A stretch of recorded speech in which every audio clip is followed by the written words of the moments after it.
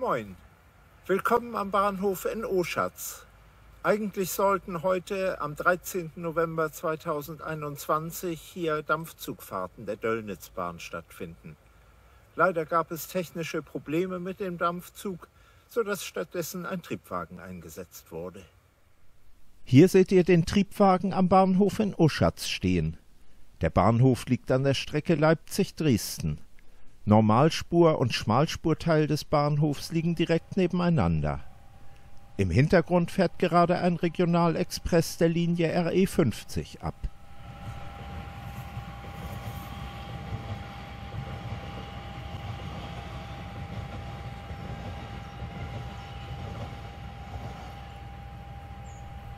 Ganz hinten, auf der anderen Seite der Hauptstrecke zwischen Leipzig und Dresden, sind noch große Lagerhäuser zu sehen und die Güterabfertigung, die heute nicht mehr genutzt wird. Die Döllnitzbahn ist eine Schmalspurbahn mit 750 mm Spurweite. Die Strecke hatte früher große Bedeutung im Güterverkehr. In der Umgebung von Kemmlitz und Gröppendorf bei Mügeln wird Kaolin abgebaut, das man zur Herstellung von Porzellan verwendet. Neben den Gleisen der Normalspurstrecke liegen noch zahlreiche Gütergleise. Auch Rollwagen stehen dort. Auf ihnen können Normalspurwagen auf der Schmalspurbahn befördert werden. Nach der Ausfahrt aus dem Bahnhof fährt die Schmalspurbahn zuerst auf einem Dreischienengleis. Hier wechselt die Schmalspur sogar von der links- in die rechtsseitige Lage. Normalspurfahrzeuge können hier nicht mehr fahren. Das Gleis wird nur noch von der Schmalspurbahn genutzt. Etwas weiter kreuzt die Strecke die Bahnhofstraße.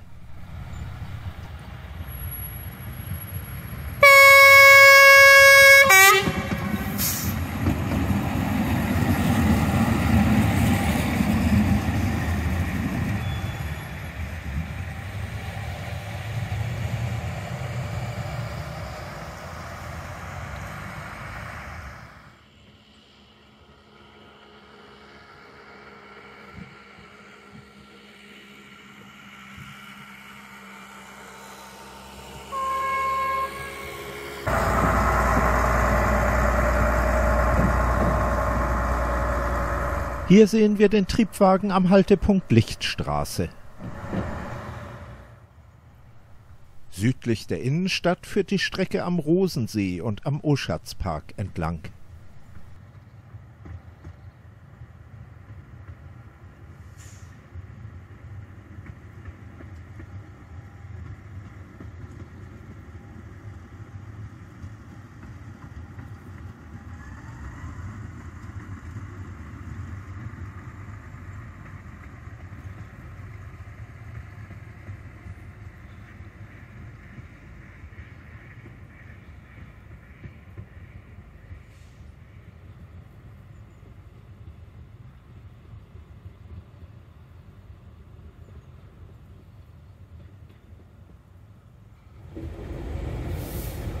Hier verlassen wir den Haltepunkt Altoschatz-Rosenthal.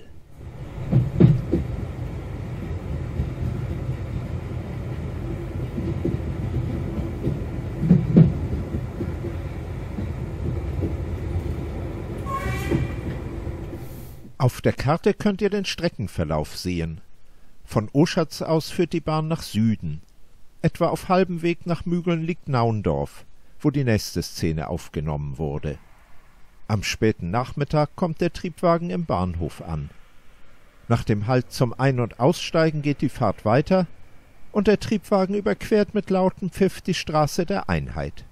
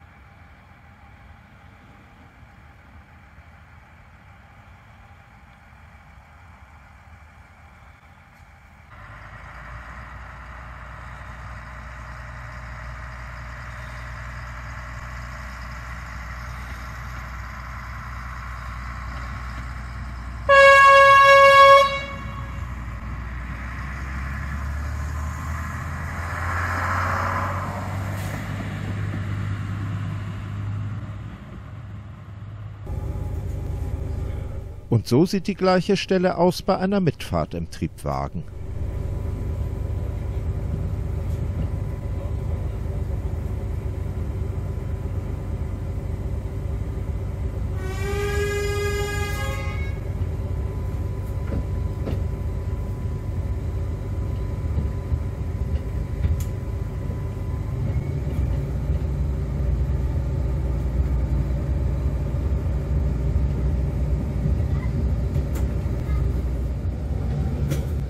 Wir fahren in den Bahnhof von Mügeln ein.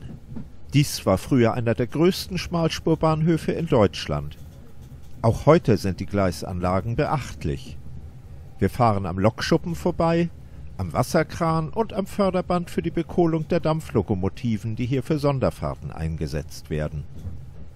Auf den Abstellgleisen stehen zahlreiche historische Fahrzeuge, hier auch Rollwagen mit aufgerollten Normalspurgüterwagen. Sie kommen für Fotogüterzüge zum Einsatz.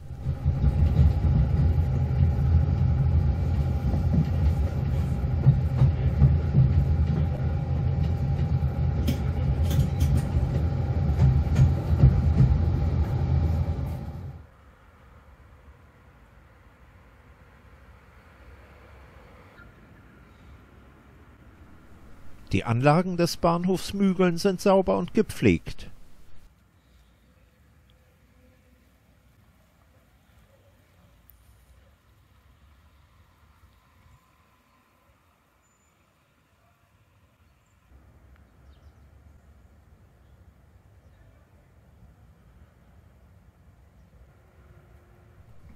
Hier sehen wir die Einfahrt des Triebwagens am Bahnsteig. Rechts stehen Schüttgutwagen, wie sie früher für den Kaolintransport verwendet wurden. Links seht ihr wieder die Rollwagen.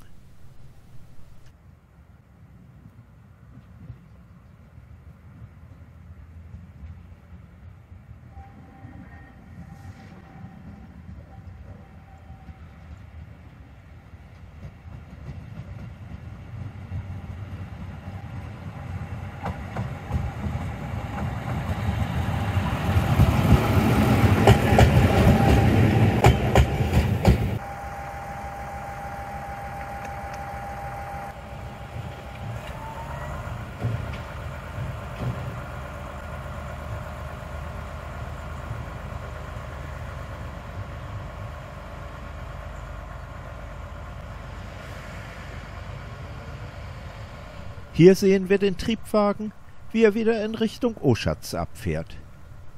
Links steht der Traditionszug, der vermutlich an diesem Sonnabend zum Einsatz kommen sollte.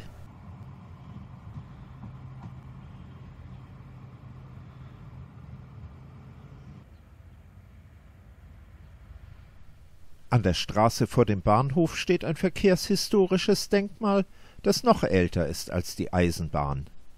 Dieser königlich-sächsische Meilenstein stammt aus den 1860er Jahren. Der Bahnhof Mügeln wurde erst 1884 in Betrieb genommen. Nur wenige Meter weiter steht dieser Bedienstand für den Bahnübergang westlich des Bahnhofs. Die Strecke überquert auf ihrem weiteren Weg nach Glossen bzw. Kemmlitz die Einmündung der Molkereistraße in die Bahnhofstraße. Der Bereich kann mit langen Schranken abgesichert werden. Die Aufnahmen in diesem Video stammen von 2 aufeinanderfolgenden Tagen, vom Freitag dem 12. und Sonnabend dem 13. November. Als ich mir am 13. die Bedienung der Schranken ansehen wollte, wurde der Bahnübergang allerdings ganz klassisch durch das Personal des Triebwagens gesichert, und der Triebwagen fuhr dann nach einem lauten Pfiff über die Straße.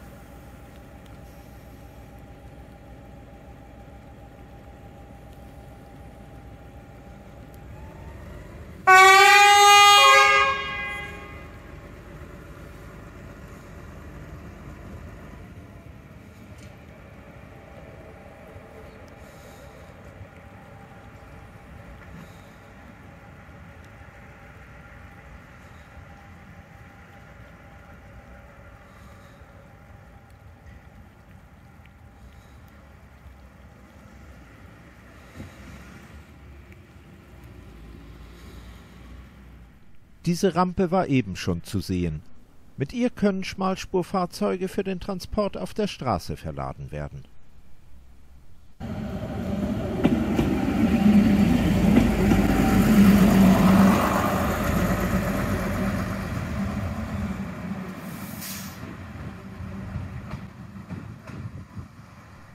Hier sehen wir den Triebwagen in der Gegenrichtung zum großen Bahnübergang und zum Bahnhof Mügeln fahren, vorbei an einem malerischen alten Industriegebäude.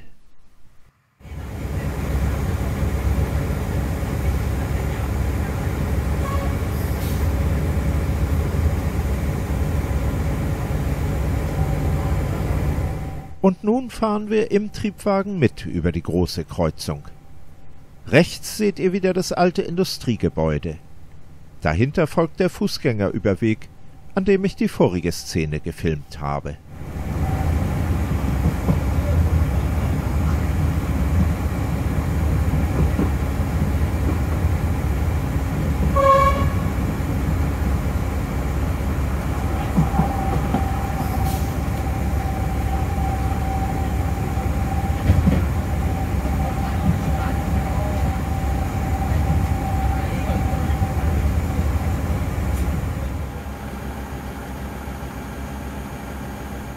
Der Triebwagen beschleunigt kräftig bei der Abfahrt vom Bahnhof Altmügeln.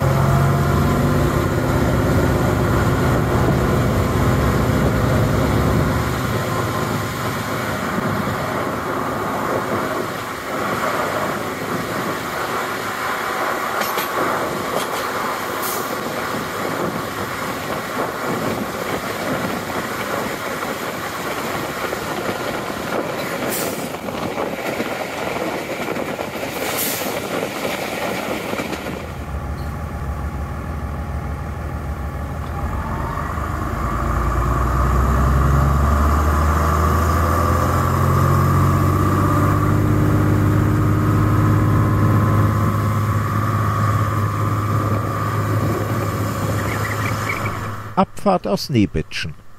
Dort verzweigen sich die Strecken nach Glossen und Kemmlitz.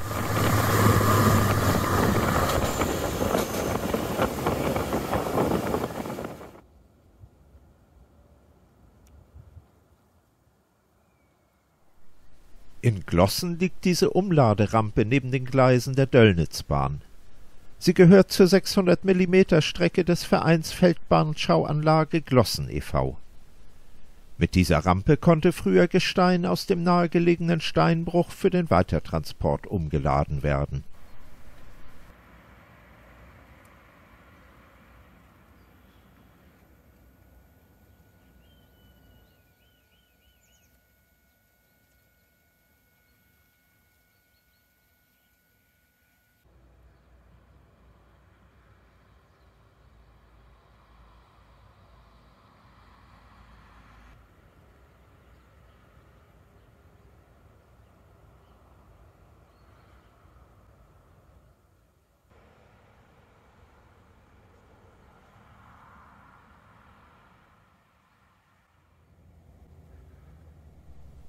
Die Gleise der Feldbahn führen zum nahegelegenen Steinbruch, wo dieser Eimerkettenbagger steht.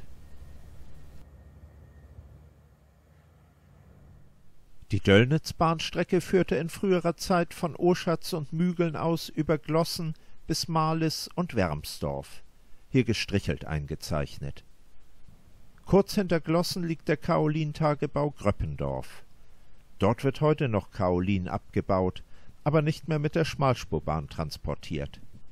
An der Einfahrt zum Tagebau ist dieser Eimerkettenbagger EB 60 als technisches Denkmal aufgestellt.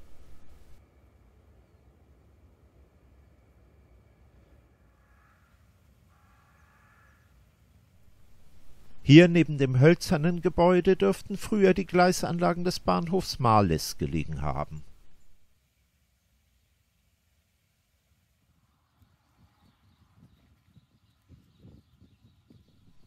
In Wermsdorf steht noch das Gasthaus zum Bahnhof, direkt neben dem Horstsee und dem Döllnitzsee.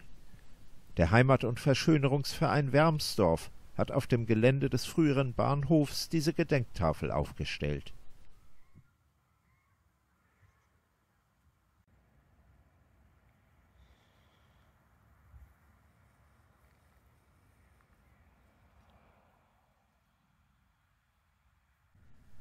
In dem ehemaligen Bahnhofsgebäude mit dem angebauten Güterschuppen befindet sich jetzt eine Gaststätte. Die Strecke nach Glossen könnte heute in der früheren Form nicht wieder aufgebaut werden, da ein Teil inzwischen auf dem Grund des Döllnitzsees liegt. Dies könnte ein ehemaliger Prellbock gewesen sein. Ganz zum Abschluss noch ein verkehrstechnisches Denkmal.